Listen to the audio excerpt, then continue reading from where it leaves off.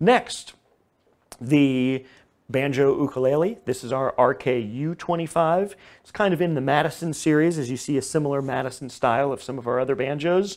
And, you know, you look at these kind of smaller instruments, hopefully you're thinking that instantly they're fun. And talk about fun, the Banjo Ukulele is definitely on that style.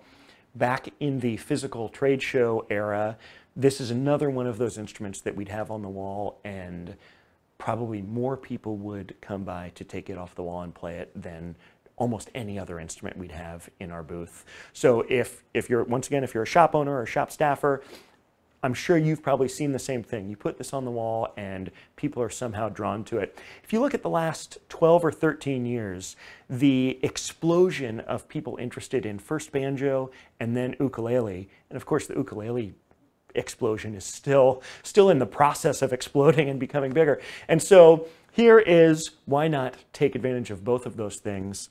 Banjo interest, ukulele interest, and instant banjo ukulele. So it's a really cool sounding instrument.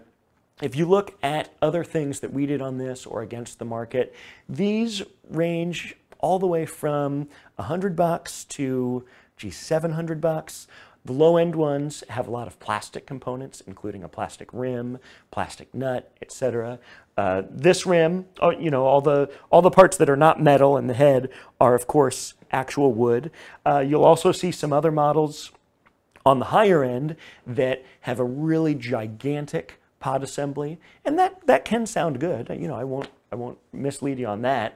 However, at the same time, it's not really something that's functional for most people that are interested in this, where they're drawn to it. It's something that they want to be able to just put under their arm like a regular ukulele. And so we really tried to find the sweet spot with this exact rim size. However, also too, I want to make sure to point out some of the other things. The market also has a number of closed back options, not resonator, but closed back, which is something that historically was made for some banjo ukuleles. But unlike a banjo resonator that is intended to kind of guide and project the sound, every closed back banjo ukulele that we've played, or even in our prototypes when we messed with it, it ended up just closing off the sound. And so that really wasn't ideal. So we've got wood construction, open back, and then also you'll see a range of different scale lengths. A traditional ukulele would be soprano, concert, tenor, baritone type of designations. However, in our experiments, we actually found for this banjo ukulele style, the soprano scale length was actually better. Some people think, oh, but concert or tenor, you have the same tuning, you get a little more string tension, so you get more projection.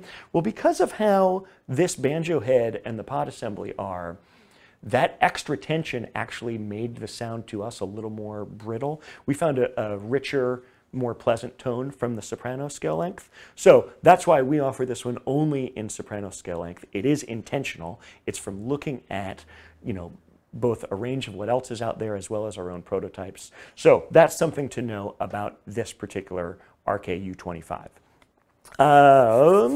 Then also too, Remo head, good tuners, and maple and ebony bridge, so all contributing to the sonic footprint of this exact instrument.